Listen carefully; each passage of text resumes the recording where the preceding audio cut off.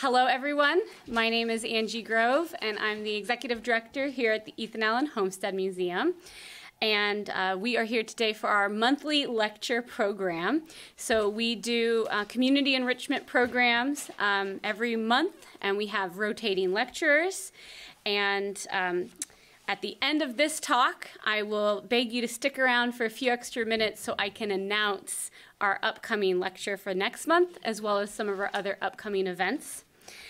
But I do want to start this program by thanking our sponsors for our community enrichment programs. It's AARP Vermont, so we're very grateful for their support. And we also would like to thank our partner in all of this technology, and that is CCTV, Vermont Public Television, and Kate is in the back recording and getting us all set up with that. So thank you to CCTV as well. They make this program available later on public television as well as on our YouTube channel so we can reach out to as many people as possible. And today we're also doing this hybrid. So there is a bunch of remote audience members on my laptop in the back there. So at the end when we do Q&A, I'll also be trying to facilitate getting their questions in to the speaker as well. Okay.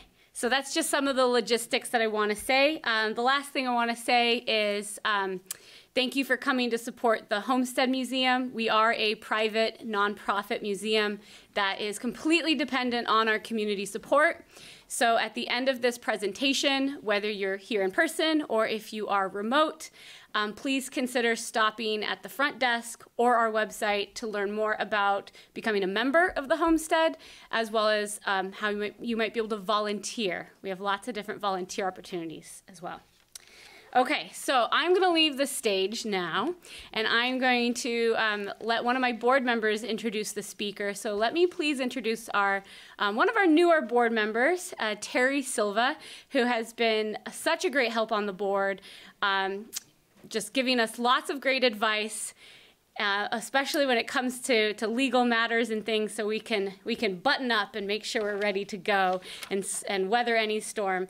So Terry is a great board member, and if she doesn't say it, then I'll also say you can ask her about how you can become a board member in the future too. It's not that bad, right, Terry? It's not that hard. You can talk to somebody who asks you if you'd like to be. Yeah. Okay, so please give a warm welcome to Terry.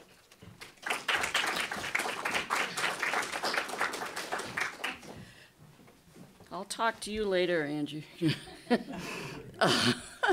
Terry Silva, new board member. This is Dr. Elise Guyette, and I'm going to introduce her.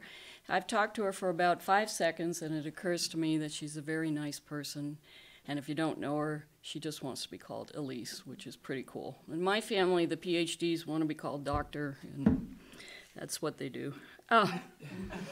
So here's the blurb. Elise Guyette is a historian, author, and educator who currently works as a consultant on ethno-history, social sciences, and curriculum development for schools, theaters, museums, and historical organizations. She has a passion for discovering and teaching about stories that were lost because of the traditional telling of history from the point of view of the wealthy and the powerful. And we have that same passion here at the Ethan Allen Homestead. We like to tell what really happened, and Ethan Allen has many different sides to him. As a result, she wrote and published Vermont, A Cultural Patchwork, and Discovering Black Vermont, as well as articles and curricula focused on diverse stories, including teacher's guides for museum exhibits, artifact kits, theater productions, and walking tours. She's led educational and history workshops in places as varied as Kunming in China, Albuquerque, New Mexico, Durban in South Africa, and throughout New England. She co-founded the Burlington Edible History Tour, which told the stories of various Burlington immigrant groups, and co-created a walking tour of the Old North End for historic New England.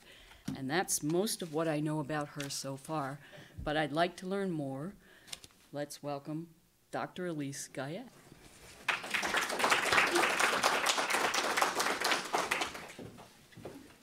Thank you all for coming, and hi everybody at home or wherever you are. The people that I chose today, I think I chose people who are examples of the really diverse history that Burlington has. And I hope I can show you the depth and complexity of Burlington's history that's sometimes missing from our written sources. Let's see if I'm going in the right direction. There we go. So I thought we might as well start with where we are at the homestead.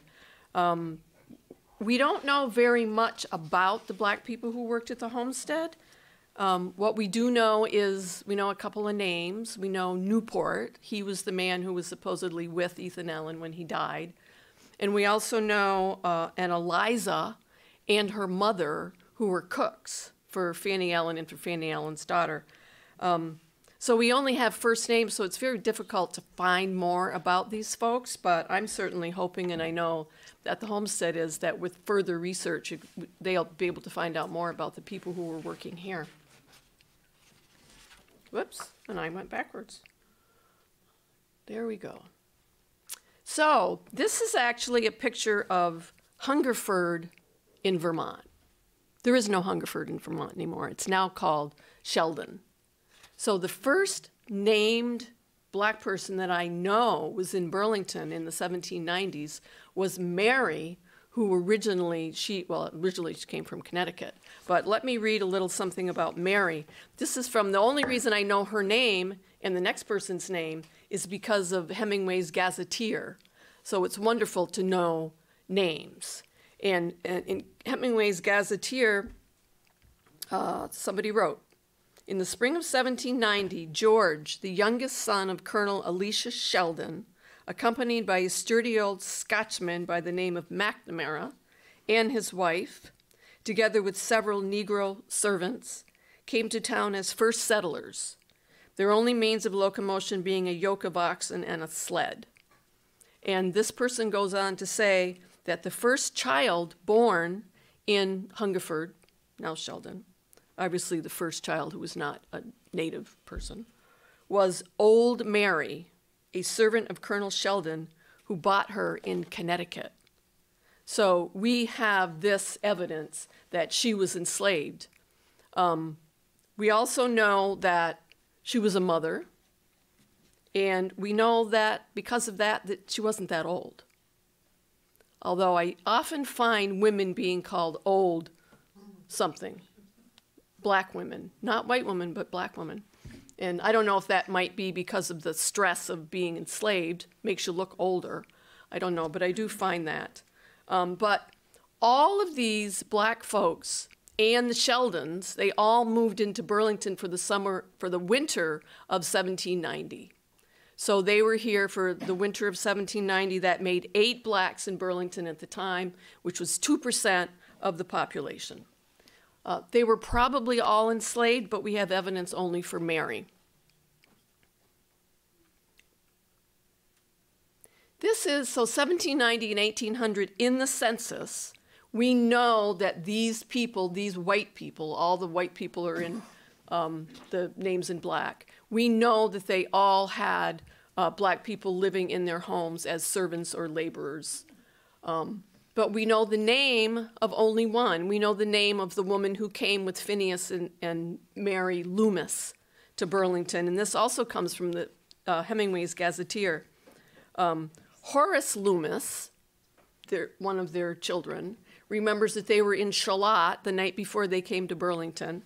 And he wrote, "It took some time to get the children ready with old Jenny," the Negro woman. Again, old Jenny. So she was with them in 1790. She was with them in 1800. She may have been with them in 1810, but that year the census taker only wrote a figure at the end of the census, said 45 blacks. So we know absolutely nothing about them. We don't even know what home they were living in. There were 45 in 1810. So Jenny was with them for 20, maybe more than 20 years. We're not sure. We just kind of lose track of her. But if she died in Burlington, she's surely buried in Elmwood Cemetery. And this is a picture of all the Loomises. There are 10 Loomises in Elmwood Cemetery. There is no Jenny there. There could not have been any Jenny with the Loomises, and there's a very important reason why. Do you see where the cemetery is? I wrote cemetery. You can see I kind of wanted to point out some things sometimes. I'm going to have to do this. So that's Church Street, and then the road going to the cemetery was just a little wagon path at that time. So you can see that the cemetery was carved out of the forest there. And the part closer to town was the white section. This was a segregated cemetery. And the part north, the northern part, closer to the forest, was where the blacks were buried. So if Jenny's buried here, that's where she is. But I don't know. She may be there, she may not have been there. Here are the names of some of the bigwigs in Burlington who during the early years all had black people who came with them to Burlington. They were domestic servants, they were farm laborers maybe. We don't know exactly. But you can see some pretty bigwig names here. Van Ness is interesting because a little bit later I find a black Janet Van Ness who was a pauper. So my assumption is she worked for the Van Nesses. When she couldn't work for them anymore, they removed her from the household and she became a pauper. And so there's a number of folks here that all had black help helping them build wealth and getting settled in Burlington. We don't have names for them. They don't start recording the names of everybody in the home until about 1850. So we don't have any names for these folks. We just know that they were living in these homes. And in 1820, there were 26 white households that had 30 black people in them. I can tell you a little bit about those 30 people. 19 of them were girls, and they were quite young. 8 of them were below 13, and 13 of them were somewhere between 14 and 25, probably on the lower end. That's the pattern for the entire state of Vermont. So there were a lot of young girls living in white households, generally the only black in the household. And my assumption is that they were isolated and they may have been lonely. And my assumption also is that they were probably enslaved because it was legal to be enslaved before you reached your age of majority. And even after the age of majority in Vermont, we have plenty of evidence that people were kept enslaved. So I'm assuming that most of them were probably enslaved.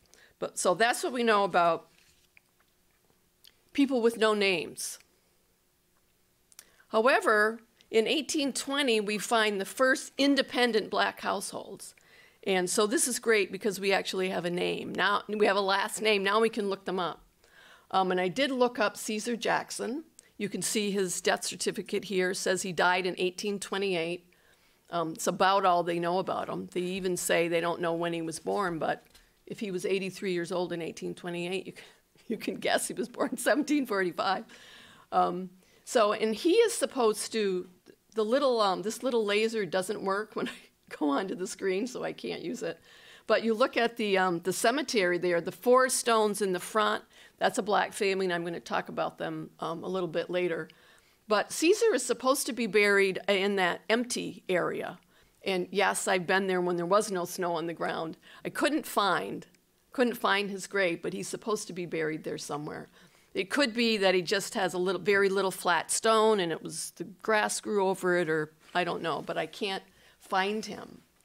But I can tell you a couple things about him. First of all, the name Caesar tells me that this was an enslaved man, because whites love to name their people that they trafficked after powerful men for some reason.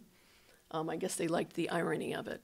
So I'm thinking that Caesar Jackson had probably been enslaved in his younger days and that he probably came from Massachusetts. Most of the people I'm going to talk about were northern blacks. There were not blacks coming from the south. Most of them were from the north. I think he was from Massachusetts. My only evidence for that is there was a Caesar Jackson from Massachusetts who fought in the Revolutionary War, who was a Revolutionary War vet. So if he was the same person, it would be wonderful to find his grave and put a flag on it, because he's a Revolutionary War veteran. The picture is of a Rhode Island regiment, which was a black regiment, although most of all the regiment, they were not segregated regiments in the Revolutionary War the way they were in the Civil War. They fought together.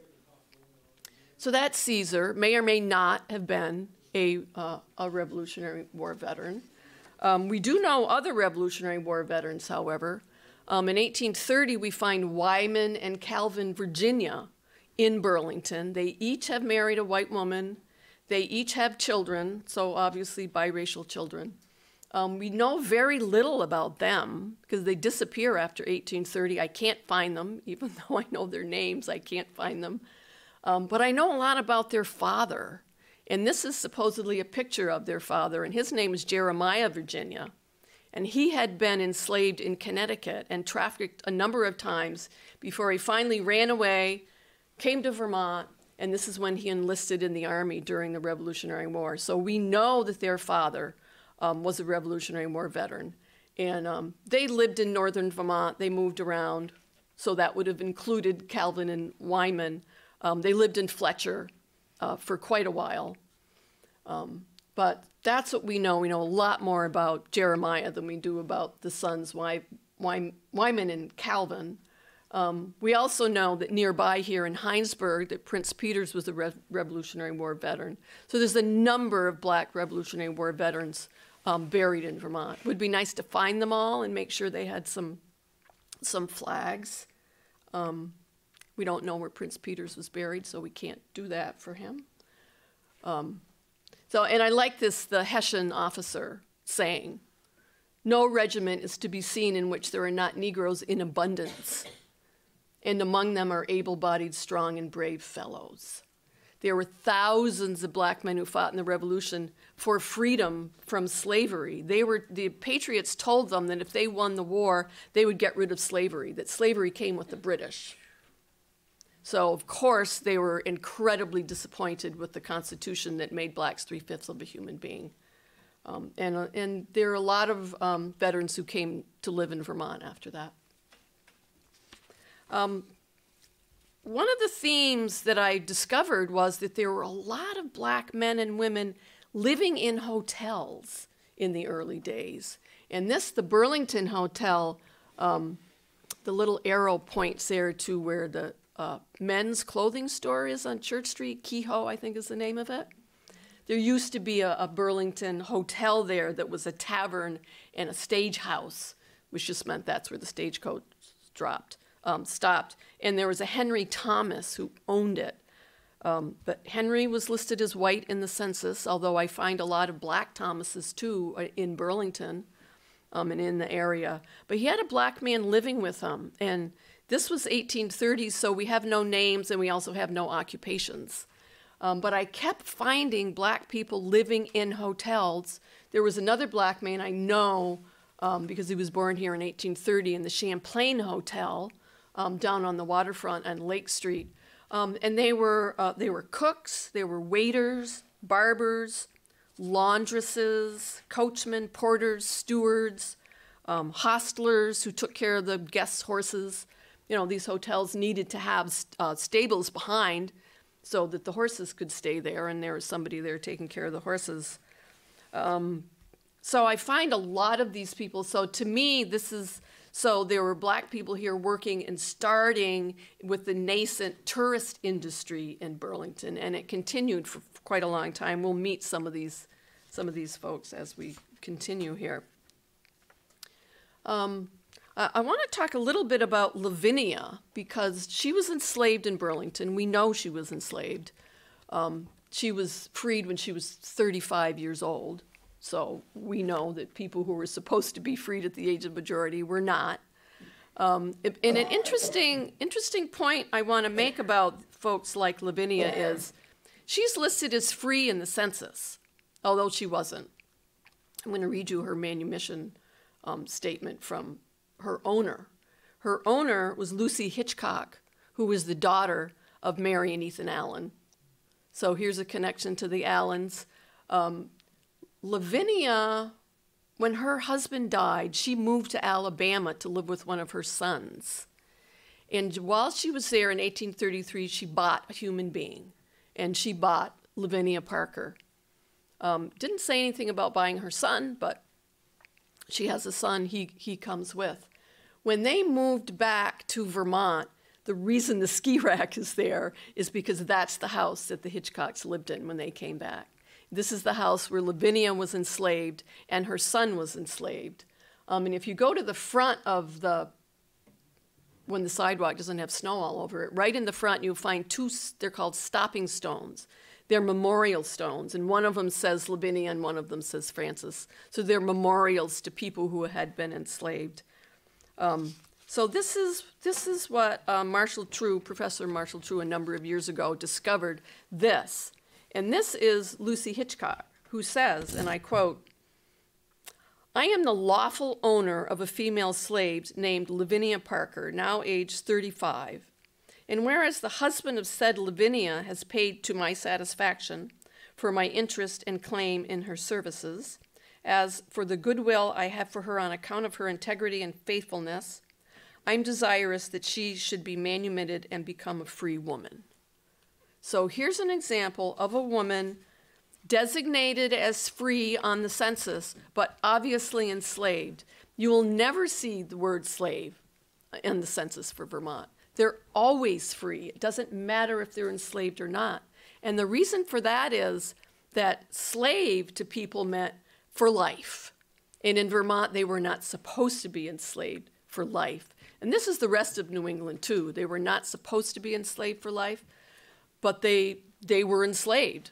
Some of them for their entire lives, some of them just for a period of time. So when you see free on the census for a black person, it doesn't necessarily mean they're free. And she's a good example of that. Jeffrey Potash has done a lot of research on this family, and he discovered that after the Civil War, they're back in Alabama.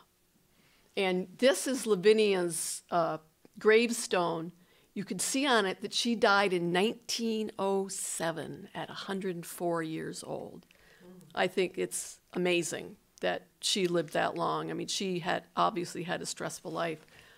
So they all went back to Alabama, and they were there during Reconstruction, which, despite what many of us may have been taught or not taught in school, Reconstruction was a time of black power in this country. So that was a good time to be. I know other people who were actually born in Vermont, black people born in Vermont, who went south after the Civil War, because it was a great time. It was a great time of hope. And so that's what happened to them. We don't know exactly what happened to Francis, her son, but I'm sure that Dr. Potash is continuing his research.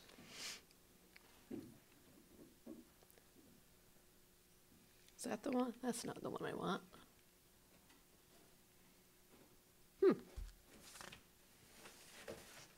Oh, I hope those people aren't missing. Looks like there might be a slide missing. It's too bad. Wait a minute. Wait a minute. Well, I'm just going to go. This is really weird. This is the Englesbys. What are they doing there? All right, well, we'll go with the Englesby. We'll go with them. What's after this? Oh, okay. All right, we'll go with the, this is a white family. This is the Englesby family. And the reason I chose them, because they're a good example of how immigrants unemployed black people as the century went on. In the 1840s, we find in their household, the Englesby household, 2 black domestic servants. Anybody know why I have the UU Church up here? So Ebenezer Englesby was a very wealthy merchant, and he bought 40,000 bricks in order to build this church in 1816. And he was the project manager. So he was a very wealthy and powerful guy. He certainly could afford enslaved people. The 2 domestics may have been enslaved. It was 1840, but we know Lavinia was enslaved, so she may have been too, but we're not sure. But the point is that in 1870, Adela is a widow now, a very wealthy widow. She doesn't have black domestics anymore. She has Irish domestics now. And it reminded me of the quote by Frederick Douglass that that blacks were being unemployed because they switched to some newly arrived immigrant whose hunger and whose color are thought to give him better title. So the same thing was happening in Burlington. By 1850, Burlington was 11% foreign-born. Many of them Irish, of course, escaping the man-made famine in Ireland. So that's another, we see as the decades continue, more and more Irish and French servants and fewer black servants in the households. The Hollies is interesting. I love it that this is by 1850 now. We're getting people's first and last names. And I found Jane Hawley in the census with her 2 sons, one of them James and the other one Joseph. And it was wonderful to be able to look them up and try to find out something about them. They came from Washington, D.C. The sons were bootmakers and shoemakers. They had learned the trade from their father. And they came to Burlington. And I found a letter in 1850 written by James Hawley. And he wrote it to the American Colonization Society. And he said, this is interesting what was going on in Burlington in the 1850s. He said, I have succeeded in creating quite a spirit of inquiry in relation to colonization amongst my associates here by debating the following question with my brother before several meetings. Can the colored people of the U.S. best elevate their condition by remaining in this country or by emigrating to Liberia? He supported the first proposition from earnest conviction, and in like manner, I advocated the latter. So they were going around Burlington having debates. Should we stay here and try to fix the United States, or should we go to Liberia? At one time, James was saying Liberia, but he actually ends up not going to Liberia. He goes to Haiti. And the reason for that, he clearly wrote here.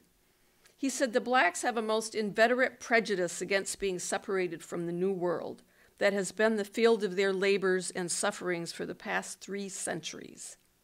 Nevertheless, they will easily reconcile themselves to the irresistible fate of separation from the whites of this country when they can locate within a few days' sail of the scenes of their nativity.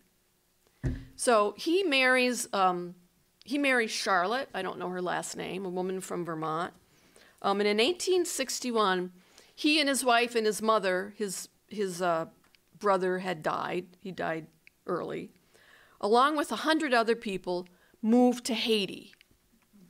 And the first year they're there, James's mother dies, his wife Charlotte dies, and 39 other people that had moved with them. So almost 50% of the group that moved down to Haiti had died in that first year of diseases. There were different diseases. But he stays. He became a Haitian citizen. And in 1870, he was designated as the missionary bishop of Haiti. This is the first time a black person has ever been designated a bishop in the Episcopal Church. I'm not sure about all the other churches, but I think maybe the first time as a bishop of any Christian church. He became an Episcopalian. He was brought up a Catholic, but Catholics refused to ordain black people. So he switched to Episcopalian, and he became a bishop. He eventually married a woman down there, Sarah. They had 9 children. He's buried in Port-au-Prince, and he's remembered as a saintly person in the Episcopal Church down there. Every March 13th, he's remembered in all of the services as a saintly person of Haiti. So last week, the Haitians were down there remembering James Hawley, who was a shoemaker in Burlington, Vermont.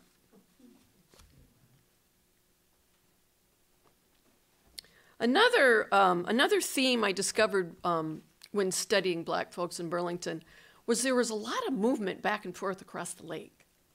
Sometimes they'd be in Burlington, sometimes they'd be at Plattsburgh or Ausable Chasm or somewhere, and then another decade they'd be back in Burlington. So there was a lot of movement back and forth between Burlington and upstate New York. a lot of a lot of relatives moving back and forth and living with each other. So this is an example of one of those families.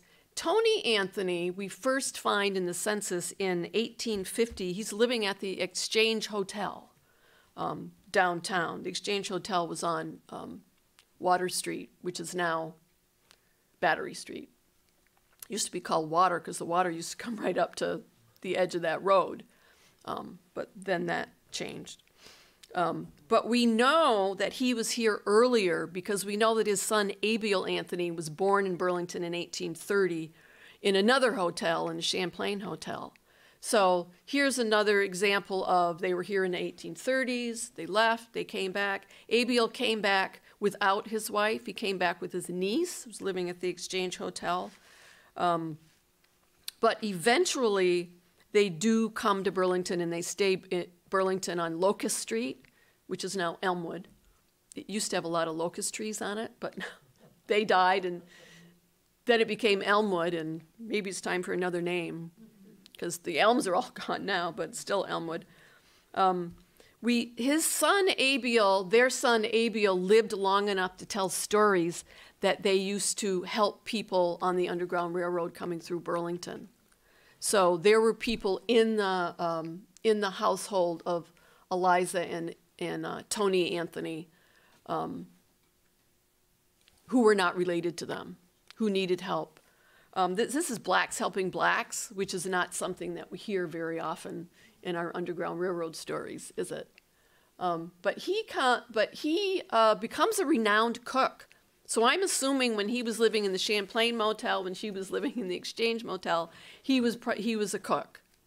And when they come back here in 1866, this ad was in the newspaper. If you look at the very bottom, the last paragraph, E.M. Sutton wrote, "Having secured the services of the excellent cook, Anthony, the subscriber feels confident in suiting the public." So he actually, does anybody know where the first door west of the old Baptist church is? That's where this coffee house was.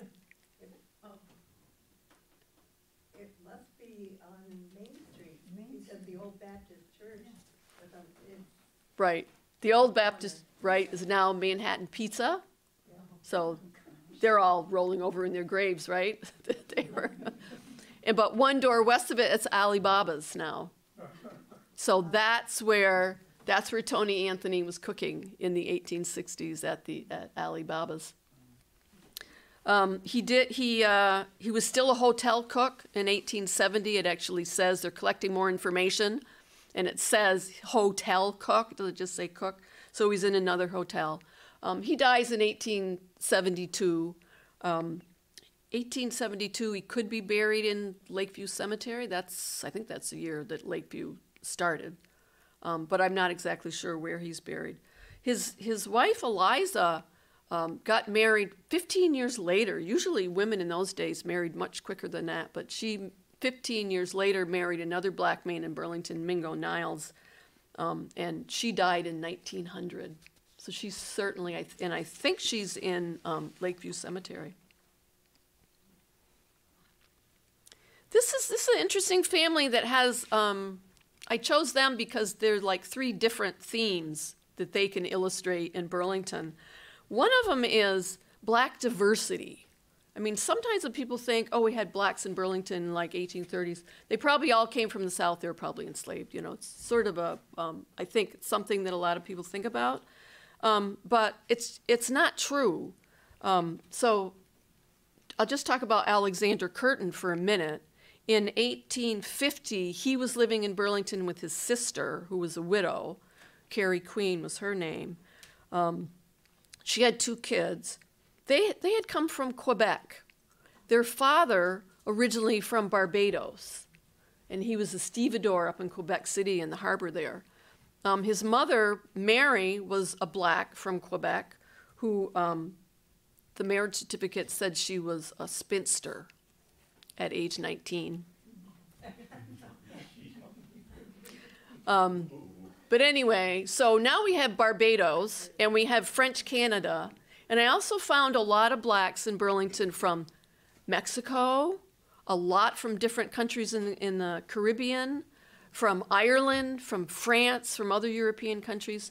So there was great diversity among the blacks who came to Burlington. And many of them were born in Vermont or born in upstate New York, and moved back and forth. So there's really great diversity among these folks. So Alexander meets Carolyn Crabtree, and they got married in 1853. He was working in an iron foundry. So this is another theme I wanted to point out, that I found a number of blacks working in the beginning industries, the tourist industry. Now we have an iron foundry. He also, later on, was a machinist. They moved to Plattsburgh. There's that theme again, moving back and forth across the lake. They moved to Plattsburgh. He was a machinist, and then he moved to Sable, New York, and he was a miner there. So here we have an example of people, helping the industries in Burlington. Alexander died in 1888, and Carolyn was the administrator of his estate. So I guess she paid for this very nice monument to her husband. His birth and death date are on there. Her name is on there with her birth date, but not her death date. So she's not buried there. Although I don't know why. I mean, I know why, but I don't know why her body wasn't brought back there and put there. This was expensive, putting up a monument like this and having a plot. Normally, I mean, I ran into people, black folks, as far away as California. Their bodies come back and they're buried in Lakeview Cemetery, because they had that land and it was expensive to buy more. However, I do find, and this is another theme, she ends up later in life, all of her children have died, all of her grandchildren have died. She's alone. She comes back to Burlington and she lives with a family with the last name of Bland. And the reason she lived with them, Jacob Bland had married one of her granddaughters.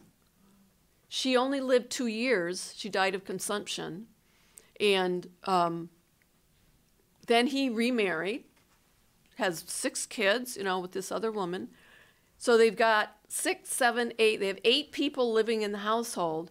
They take in Carolyn Crabtree, and she lives with them, Carolyn Crabtree Curtin, and she lives with them for the rest of her life. So she's probably buried in Elmwood. The Bland's obituary says they're buried in Elmwood, although they're not in the Elmwood list, but the obituary says they were there. So I think if Carolyn died and was buried in Burlington, she's probably with the Blands, wherever they are, because I can't find them because they're not in the list. So she's probably there. This is another really big theme in Burlington, and that's black barbers. Of all the occupations, there were more black barbers than any other occupation that I found in the census. And you can see this, the Ode to the Barber of Burlington. And this is Abiel Anthony. I've already mentioned him. Tony Anthony was the cook next door to the old Baptist church. Abiel Anthony becomes a barber. He lives to this is an ode to him on his 99th birthday. So I'm gonna go through a number of barbers who were here. But the first one before Abiel Anthony was Henry Christopher Allen Smith. His wife Lucinda was from Castleton. Henry was from Boston. There's that theme. They're Northerners. These folks are Northerners. By 1840, I find he's a barber in Burlington, and it says that his barber shop was on Church Street on the corner of Mechanic. So somewhere on one of those 2 corners, I don't know which building, was his barber shop, and he was there for over 40 years as a barber in Burlington. And he had a home on Pine Street with 1/4 of an acre, which is quite a big piece of property, and that was on Pine Street. His obituary, when he finally did die in 1833, says that Mr. H.C.A. Smith, whose death has been announced, was one of the best known of our colored people. By industry and frugality, he had acquired quite a handsome property, and his funeral was very largely attended. I find that our colored people a bit patronizing, but I find that a lot in the newspapers. They're always our colored people. So, and these are the graves of Henry, Lucinda A., his wife, his daughter Emily, who died young, and his daughter Lucinda W., who, this fits into another theme, and that is people who are being entrepreneurs. Lucinda A. lived with her daughter for the rest of her life, and her daughter Lucinda W. was a caterer. She had her own catering business, and she lived in that house on Pine Street until 1928. So it's interesting to find people who are also being entrepreneurs. Another entrepreneur was Abiel. Here's Abiel, the barber of Burlington. He was born, of course, I've mentioned previously, in Burlington, in a hotel, in the Champlain Hotel. He learned to be a barber from one of his brothers, who had a barber shop, guess where? Upstate New York. So he learned to be a barber with his brother. He eventually ends up back in Burlington in 1864, and he's working for an E.S. Weeks, and I couldn't find anything about E.S. Weeks except that he was a barber once in Burlington. So I don't know anything about him. I don't know if he was black or if he was white. But he came back. He's working for E.S. Weeks. He meets a woman, Clara Delia Smith, who was from Beaufort, South Carolina. This is the first one that I've discovered. She came from Beaufort. She was born in 1854, almost surely enslaved in South Carolina before the Civil War. But somehow she makes her way up here by 1860s, and she marries Abiel. And sometime in the 1880s, well, even before that, you can see here Anthony and Williams. So there's Abiel Anthony, and he has a partner by the name of George Williams, and they're fashionable barbers, and they ply their tonsorial arts on Church Street, and this says across from City Hall, where so it's a great place to have a barber shop, right, across from City Hall.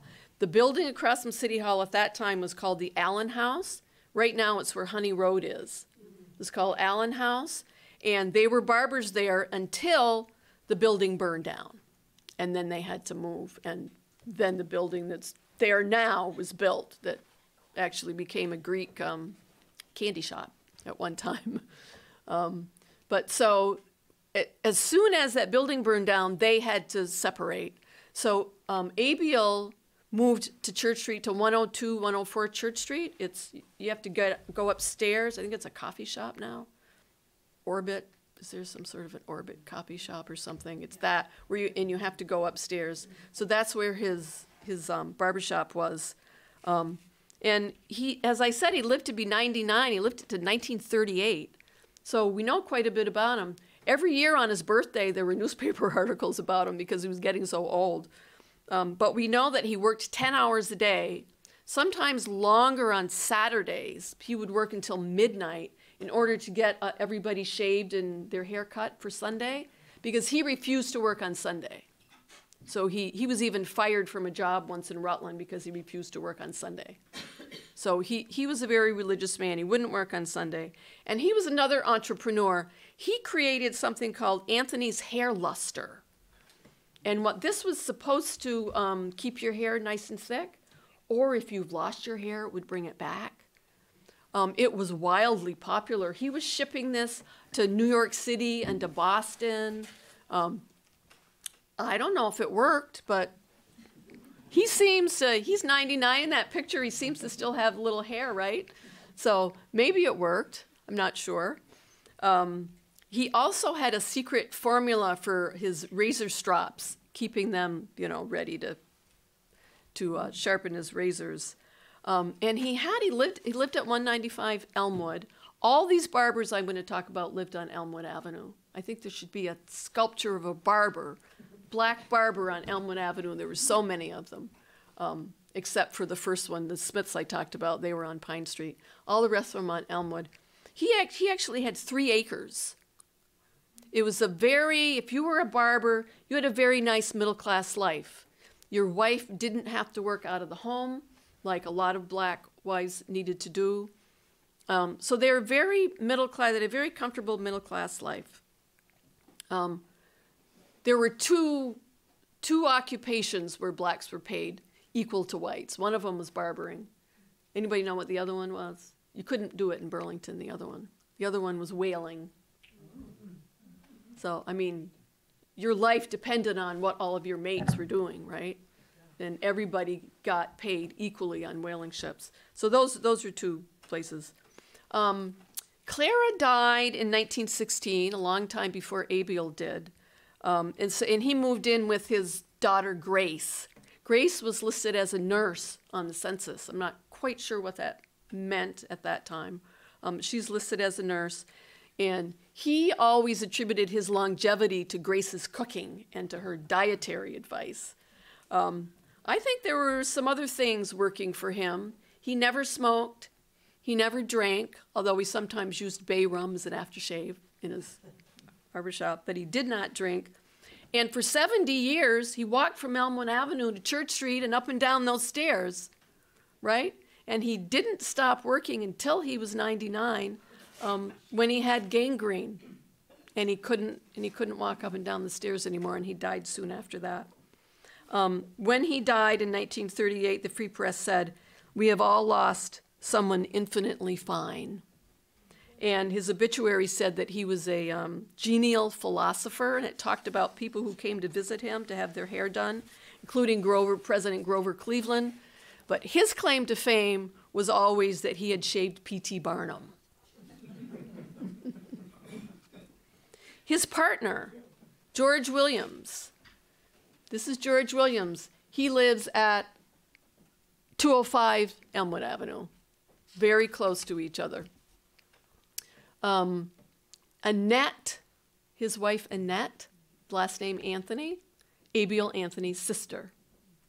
George Williams came from a black farming community in Heinsberg. He's third generation black farmers from Heinsberg, moves into Burlington, as there are a lot of people leaving the hill farms and moving into the city. He moves into Burlington, learns to be a barber. They became partners. His barbershop after the Allen House burned down was at 52 Church Street.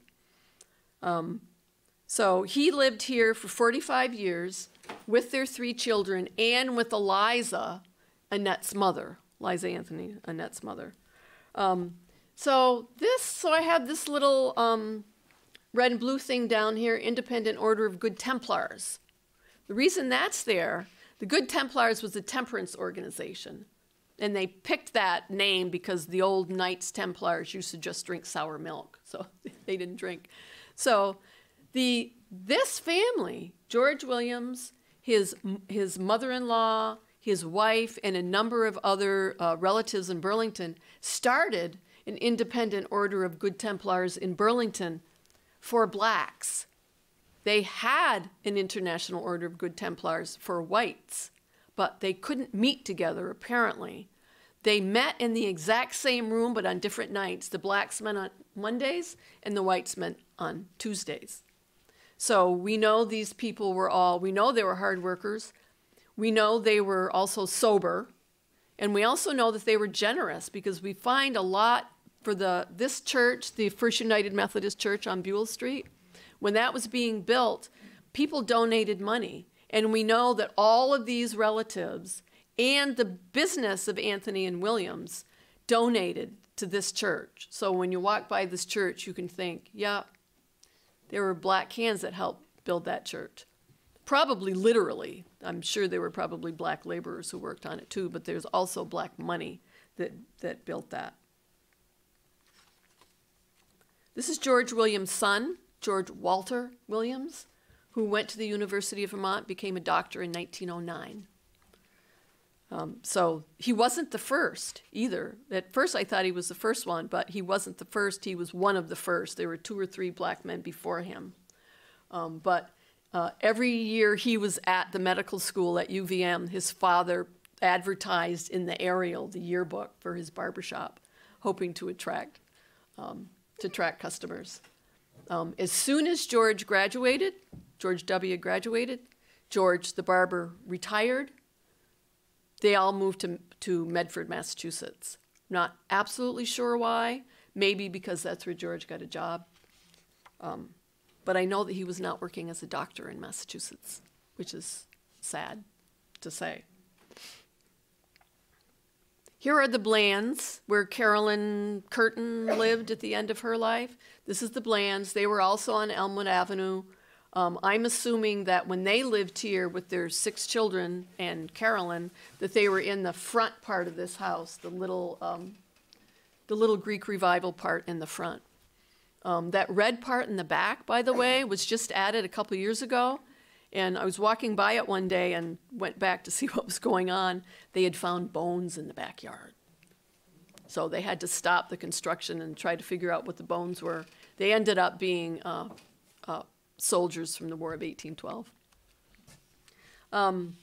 This is interesting. I like to point this out. Jacob Bland marries Delia after his first wife died, Carrie Curtin's granddaughter. After she died, he marries Delia. They live in this house. By this time, the Old North End has a couple nicknames. One of them is Frenchville. There's so many French people moving into the Old North End that it was Frenchville. There were also a lot of Lithuanian Jews in the Old North End at this time. So those are the barbers so far, although I forgot to point out, George Williams had Arthur Davis, an apprentice, living in his house too. So there were apprentices, black barbers who would come through town as apprentices. Rachel Williams, George Williams' sister from Heinsberg. She marries Aaron Freeman, who's from Charlotte, and he went away. He became a soldier in the Massachusetts 54th. And what does Rachel do while he's gone? She does what all women do when the men went off to war. She held down the home front. She took care of whatever business they were in. She took care of the farm. You know, she would take care of everything, in addition to making things to send to him on the war front. But the issue with that is that blacks didn't get paid as much as whites. Blacks actually got paid $10, $3 deducted for uniforms. So they got paid $7, right? Whites got paid $16.50 plus $3 for their uniforms. So they were paid for their uniforms. So the black soldiers were always writing home, and Aaron was one of the ones who wrote home. He talked about how terrible they were treated in the Massachusetts 54th. He talked about the pay. He said, I don't want to stay down here and get killed or get my legs broken and have nothing for it. So they were always writing home. After the war, he went to New York City for work and died there. And Rachel's living here at 208 Elmwood, across the street from her brother. So they were all living together. Here's a Civil War veteran that I know is buried. Aaron Freeman was not buried in Burlington. He's buried in a pauper's grave down in New York City. But I do know that Leander Freeman is buried in Lakeview. He's a Civil War veteran. There are quite a few black Civil War veterans buried in Lakeview Cemetery. I don't know if you can see this. His papers here say, first of all, he was drafted, and he was sent to the Vermont 2nd Regiment. And he gets there, and I guess they were quite shocked because they said he transferred on account of being black. So he gets to his white unit, and they see him, and they say, whoops, you're in the wrong place. So he got transferred to the Massachusetts 54th. And he was wounded at Boykin's Mill. He survives. He comes back to Burlington, and he lives first with his mother. And then at 47, he got married and lived with his mother and his wife, and they have a daughter. He died in 1917 of an infected foot. I found a lot of people dying of infections in those days, no antibiotics, dying of infections. When he died, they said in his obituary that he was a familiar figure in Burlington Memorial Day parades, which I found interesting, and a member of Standard Post number 2 of the GAR. And he was also in the Methodist Church. I found a lot of these folks, they were in area churches. 2 more. I don't know if you noticed, but I cheated a little bit, and on the title slide, I was supposed to go to 1860. I changed it to 1870 on the title slide, just because I wanted, if I had time. Okay, I'm going to do real quick, 2 more slides. This is the theme that this brings up is that I found evidence of black kids being taken away from their families. And they were taken away from their families, black people said, because we're black. And, there was still this idea of white supremacy, that whites can do a better job raising blacks than their own family. So these kids, you see 4 children here, all from the Merrifield family. They were taken away from their family. Their father was, they were from Weybridge. Their father was black, their mother was white. In 1875, the overseer of the poor took those kids and brought them to Burlington to the Home for Destitute Children. They didn't have an easy time there. Emma was the oldest. Emma, according to the logbook of this home, Emma was sent out to many families. What they did with these kids was they sent them to families to be indentured servants. They sent them to work for families. So Emma kept going back and forth in these families. She never seemed to settle anywhere. Finally, we find her burning a barn down to the ground. And then at 15 years old, we find her in reform school. I mean, this is an angry child, right? She's very angry. Then she has brothers Walter and Wallace. They were twins. They come to the home too. They're sent out. They're indentured, one of them in Heinsberg, one in McIndoe Falls. So they're totally separated from each other. These are twins. Nellie Jane was the youngest, and she actually got adopted by a family named Smith in Montpelier. But the very last thing in this logbook says, these children went to their own father, he having enticed them to leave their places, which for me brings up so many questions. Did he go to 4 different towns? These kids were in 4 different towns, right?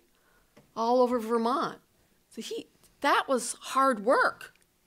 Indeed, if he had to go to 4 different towns. Did Nellie, who was adopted, was she included? Did she leave the house that she was adopted in? I don't know. Was he still with his wife? I don't know, because generally records don't mention the women. They're there, but they don't get mentioned. So, but to me, this is like, this father and perhaps some mother went through an awful lot to gather the family back up and be together.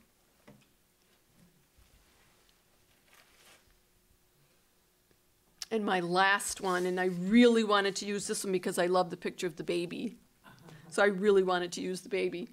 But Jenny Green, whose gravestone that is, this is Jenny Paxton. Jenny Green was also descended from the black farmers in Heinsberg. She meets Madison Paxton in Burlington. He's a janitor at schools for 33 years and a carpenter. So he was keeping the schools, some schools running for 33 years. They had one child, and that was Frances, and that's the baby. And when baby Frances grew up, this is what she looks like all grown up on the other side. And she was working in an overgator company in Winooski. And I put a picture of an overgator so we would all know what an overgator was. But there were fancy coverings for people's boots. So there's also women, black women in industry in Burlington. And this is an example of one of them. And you can see that picture was taken in a Burlington Photoshop. So that's it. I hope you notice the wide variety of experiences, the wide variety of even accents and languages that you could hear in the black community in Burlington. And of course, migration is a universal human, part of the universal human story, and that continues today with lots more accents as you walk around Burlington. Thank you.